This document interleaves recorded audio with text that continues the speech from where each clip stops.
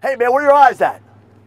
Receivers, look the ball in. Then why the heck are we doing the same thing here? You might say, do all receivers run routes full speed? Sometimes they just play catch. They play catch to learn about looking the ball in. And when they look the ball in, they catch the ball more easily.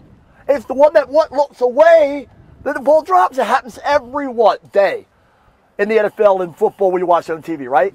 Guy runs before what? Before he catches it because he takes his eyes off of it. So, men, I labored over that for 20 minutes longer than I probably should have. But if that's the only point you get, then no matter what you do with tackling drills, all right, from this point on, terms are different. Helmet is off if it needs to be, to get them to respect that.